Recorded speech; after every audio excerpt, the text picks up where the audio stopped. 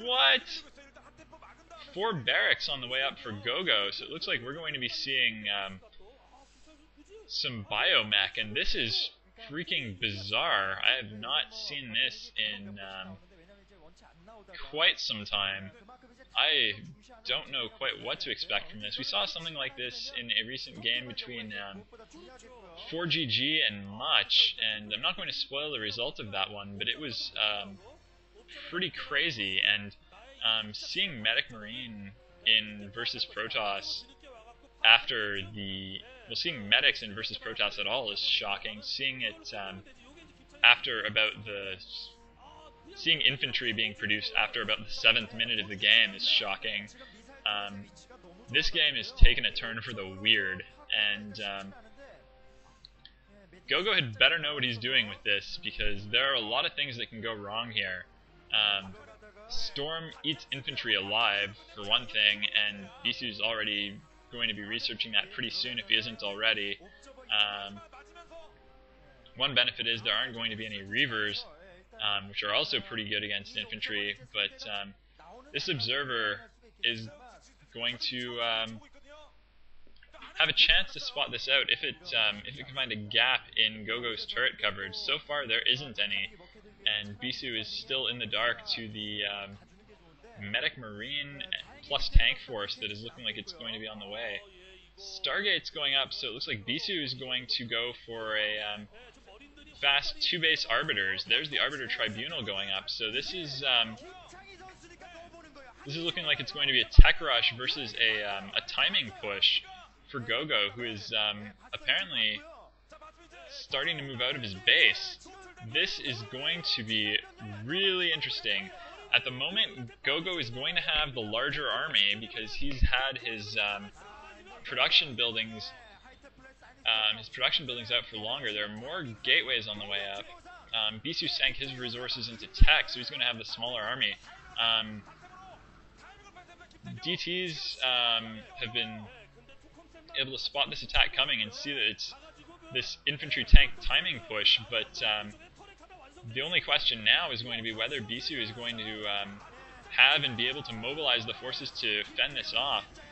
Medic Marines are actually pretty effective against Dragoons.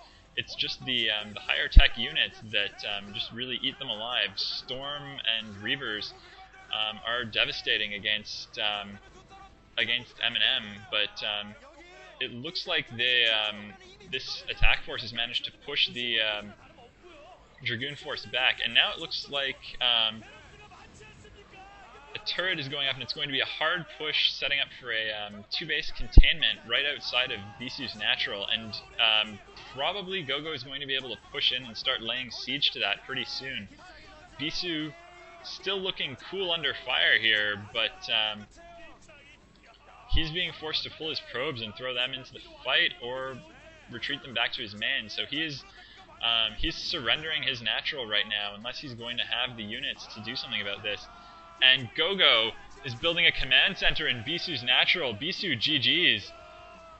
Wow, that is Gogo's signature bad manner move, building the command center in the opponent's base. Bisu looking a little bit put off by that. Gogo stealing, I wouldn't say stealing a win, but taking a win and riling up the crowd, but as well as delivering a little in-your-face to Bisu, who is looking pretty calm and collected, though he can't be especially happy about that, especially with the added humiliation tactic thrown in there at the end. That was, I don't think, a timing attack that Bisu could have really seen coming, and it was undeniably an effective one. Gogo posing there, look at me, what a badass I am, he must be thinking to himself, although he is looking startlingly tentative for someone who's just beaten the top Protoss player in the world. Risky attack or not. Bisu's early DT choice just didn't work out for him. I don't know exactly why he chose to do that. I mean, admittedly, fast DTs into 2-base Arbiters is an option, but it seems like it is risky, and going for fast arbiters does open you up to a timing push. Maybe Bisu thought that it would have been a more mechanical army-based timing push, and the Dragoons that he had would have been much more effective against Vultures than they were against Medic Marines. It's just hard to say what the exact factor there was. Bisu heading off stage, having some photographs taken, showing a hug and a handshake with Gogo. That's surprisingly sportsmanlike given what happened, but I imagine Kespa would stomp down pretty hard on him if he just punched Gogo in the face, which I'd have to wonder if he's actually tempted into doing. I know a lot of StarCraft fans, given the opportunity to do it repercussion-free, would gladly haul off and punch him in the face, but Bisu's seems to be a lot calmer than that. He has a lot of sang-froid. He doesn't seem to react emotionally to anything. So GG, a couple of surprising upsets in this OSL round of 16 so far. Thanks very much for watching. Have a good day.